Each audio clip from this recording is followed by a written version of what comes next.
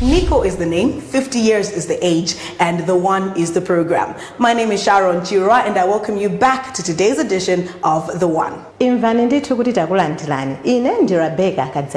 Last week we featured the Group Head of Marketing and Customer Experience, Lorraine Peary, who took time to unpack the One campaign, its goals, and she also indicated that there'll be a lot of exciting things to come. And indeed, that excitement is there, as today we're going to be featuring the leadership of the Nico Group, Mr. Vizenga Kumwenda, who's the Group Managing Director, talking about the journey so far and what to look forward to as we keep going.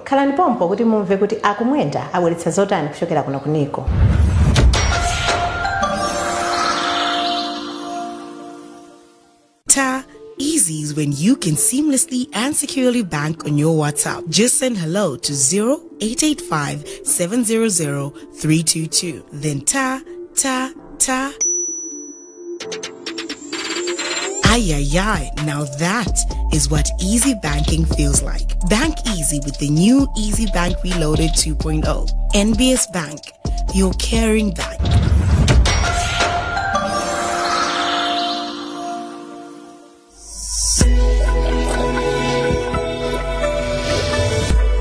Welcome to the program, Mr. Kumwenda. Thank you. Now, the Nico Group is celebrating 50 years of operations in Malawi and Zambia. Would you tell us what comprises of the group and what services does it offer? Nico is a group of companies that offers a diverse range of financial services. We offer general insurance, we offer life insurance, pensions administration, banking, asset management, technology, infrastructure development and management, just to mention a few. We have, as I said, we offer these services through our subsidiary companies. These subsidiary companies are owned by Nico. In some instances, we own them 100%. In some instances, we own them in partnership with other investors. And because of the range of the financial services we offer, we call ourselves a one-stop shop for financial services. Now, it is known that the Nico Group has delivered many firsts in the market. Would you share some of these firsts and just what they meant to the group?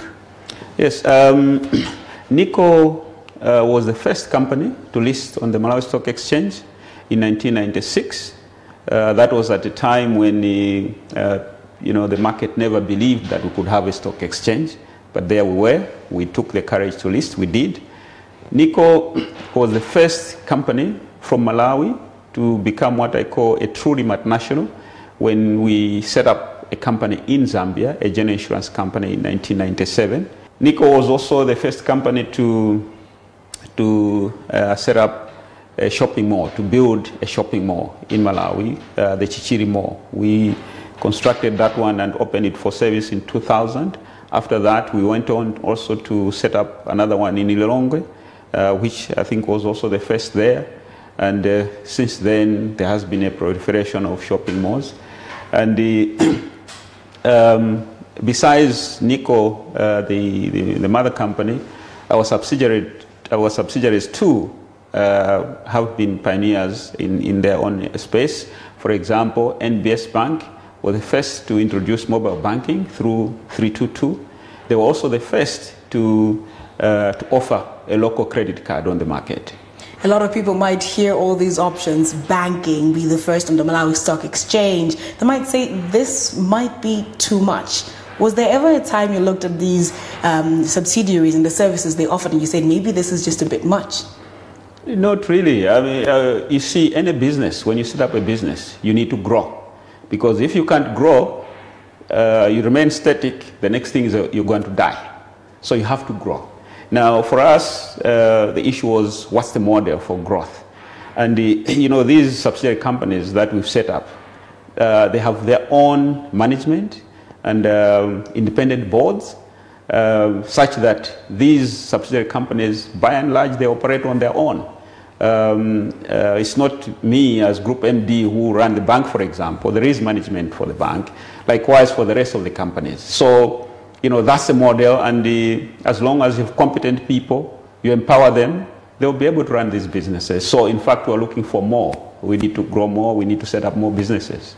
Over the years, how would you describe the performance of the Nico Group? Well, the performance of the Nico Group over the past 5 years, how do I want to put it? It hasn't been an easy journey, I must say. You know, we've had, it's been a journey of faith and resilience, I would want to call it. There have been times when some of our companies, you know, went through some rough time, to a point that we even doubted if they would pull through and still stay in existence. But I'm glad that you know, we are here now. You know, we were tested, but I'm glad we've grown from strength to strength, and especially the past 5 years have been the period when Nico's strength and stability were taken to test. I'm glad to say that as we are sitting here today, we've passed that test. And maybe just to give you a demonstration to support what I'm saying, that I believe we've passed that test, I should just quote you some of the figures. We've enjoyed consistent revenue growth from just over 100 billion to in 2016 to 185 billion at the end of 2020. In terms of profitability, profit before tax, we've grown from a profit before tax of 1.54 billion in 2016 to 26.5 billion at the end of 2020. After tax, we moved from a loss of 1.4 billion in 2016 to a profit after tax of 18.5 billion at the end of 2020. Our asset base has also grown in 2016 from just over 290 billion to at the end of 2020 701 billion MK. In fact, I don't think I would be wrong that perhaps in terms of assets, we are the biggest group in Malawi. In terms of equity, we've grown, shareholder equity, we've grown from just over 29 billion in 2016 to just over 72 billion at the end of 2020. In terms of earnings per share, we've grown from, in fact, I think negative 80 tambara per share at the end of 2016 to 9.60 tambara per share. In terms of dividend, I'm glad to say that we paid a dividend of 40 tambara per share in 2016 compared to a dividend of 2.30 tambara at the end of 2020. So that's really the journey. I think when we start, when we look back in 2016 to see that we have achieved these numbers, where, as I've explained to you, I think I can say it's been a successful journey.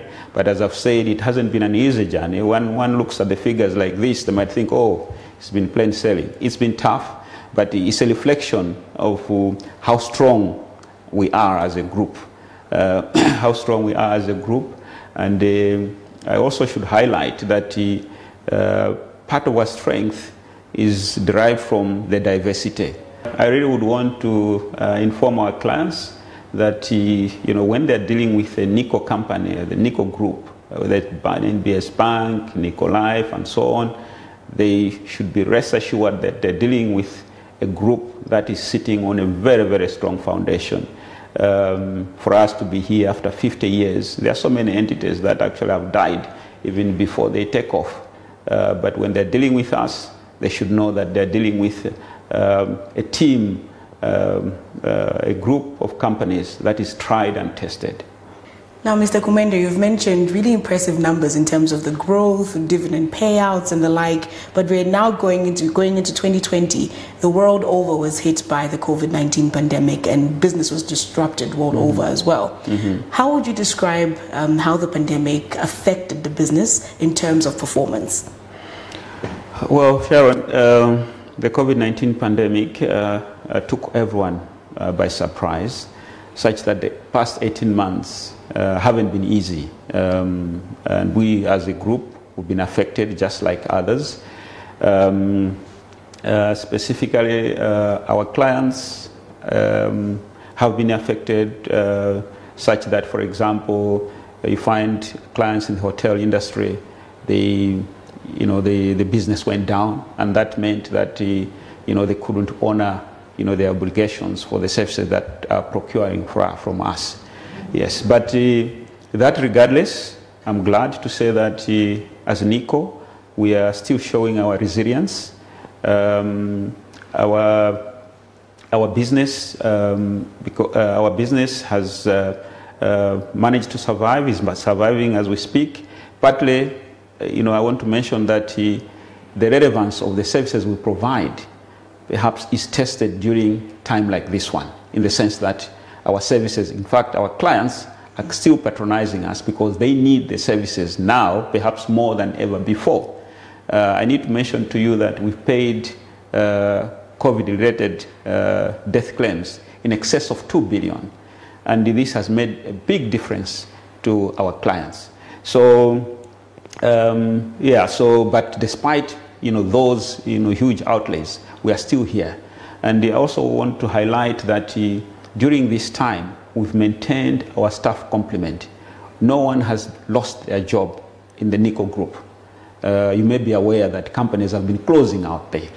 Yes, so it's again another reflection of how strong we are as a group. Yes, we know that we're now into the third phase now, and we've asked ourselves to say, look, how do we cope with this situation?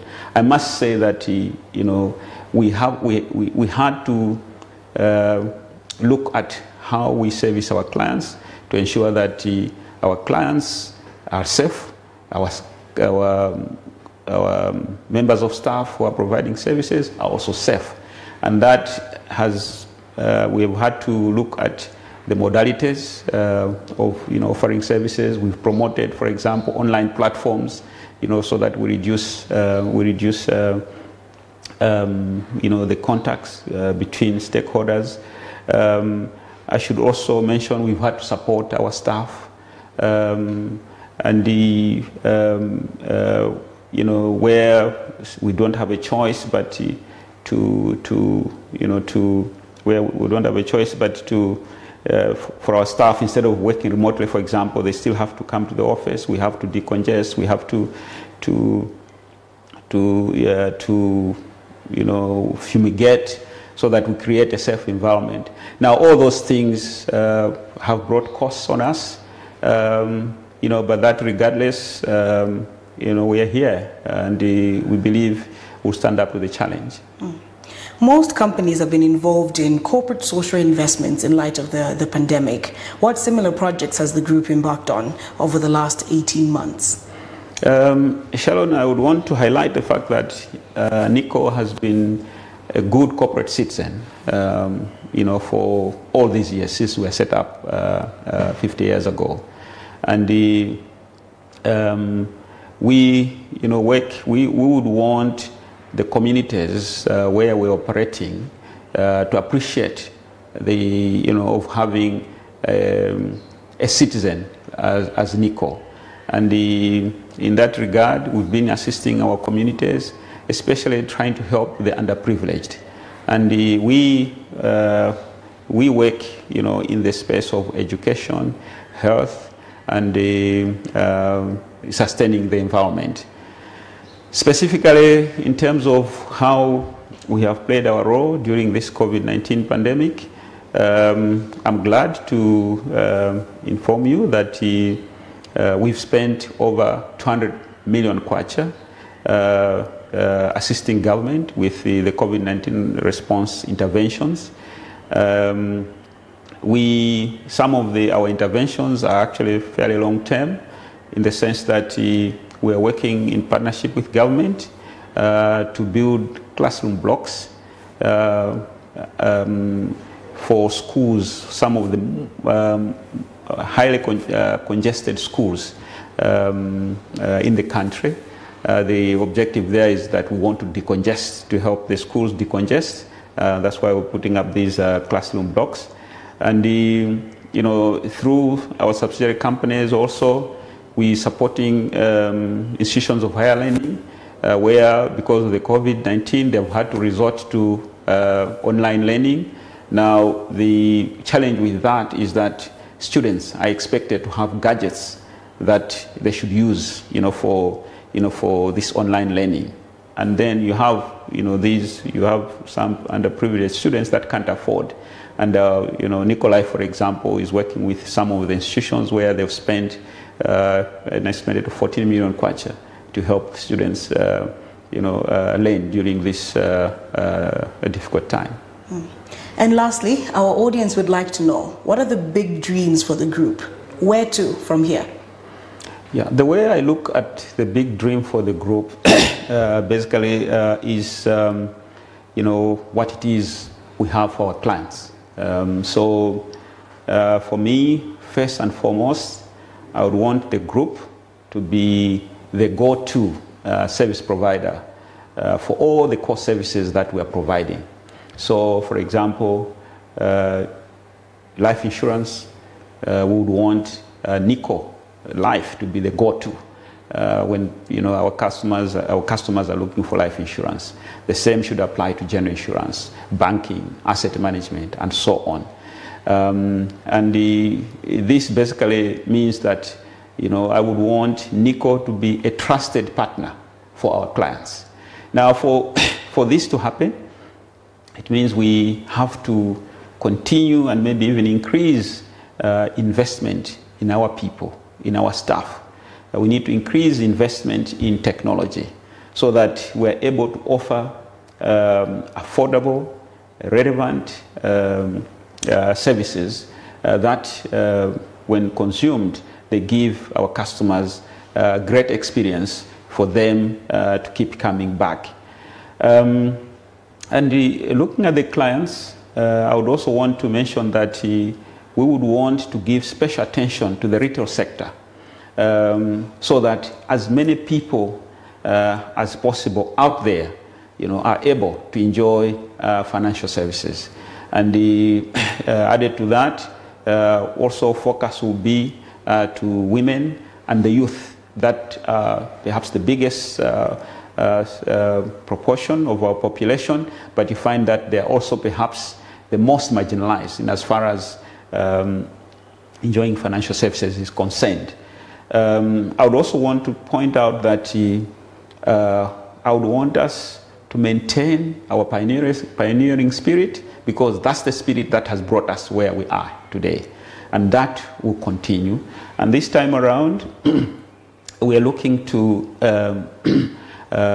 servicing the public sector, especially in the infrastructure development and services sector. That's where we believe that should be our avenue for continuing with this spirit, but also for contributing to the development of this country. Now, great vision, great big dream, and so much that you've shared with us on this program today. Thank you so much, Mr. Vizenge Kumwenda, for joining us on The One. No, you're welcome, and it's been a pleasure. Yes. Thank you. That was Mr. Vizenge Kumwenda, the Nico Group's Group Managing Director, unpacking what the group has to offer you and even generations to come. Do stay right there.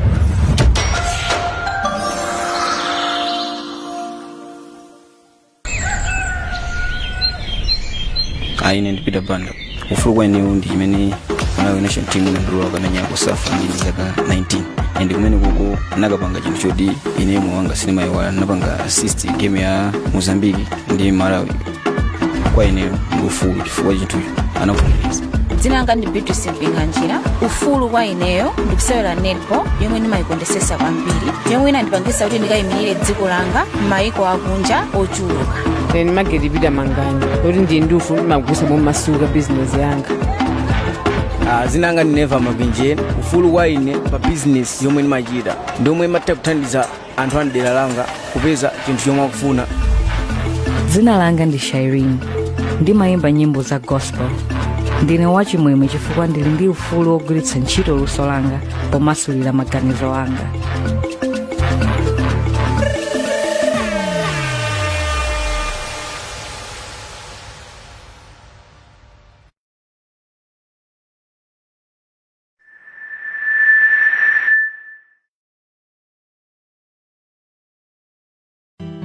To our valued pension fund members, Nico Pension would like to advise how you can go about accessing your pension benefits when needed before retirement. For employees who have changed jobs, you may write your former employer advising them that you have changed jobs. In order to transfer your pension benefits to your new employer's pension scheme, here are the documents needed.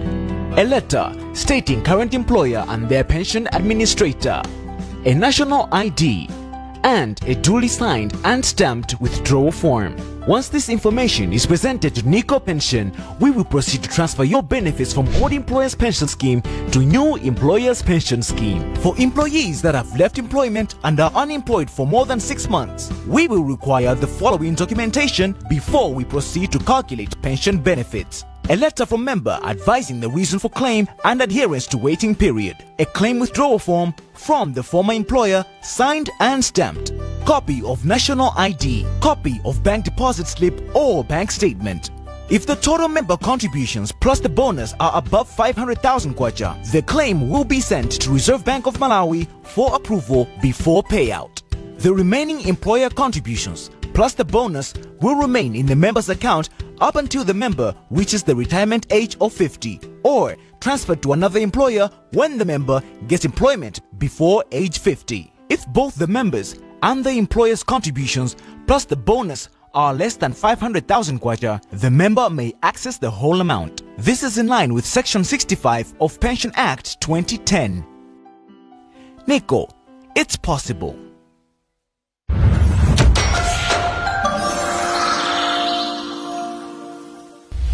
More exciting things to come, as next week we're going to be featuring one of the managers of the Nico Group, Mr. Daniel Dunga. He is the Nico Asset Managers Chief Investment Officer and also chairs the Synergies Task Force for the One Nico project. Now, Mr. Dunga is going to be here to explain this project and as well as how it relates to the companies within the group.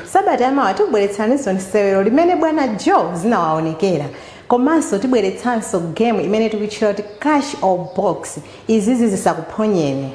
Indeed, you don't want to miss any of that. Be sure to tune in next week, same time, same place. Follow us on all the pages that are popping up on your screen. You've been with me, Sharon Chirwa, and my co-host, Rebecca Kadzaeka. Now from the One team, this is good night.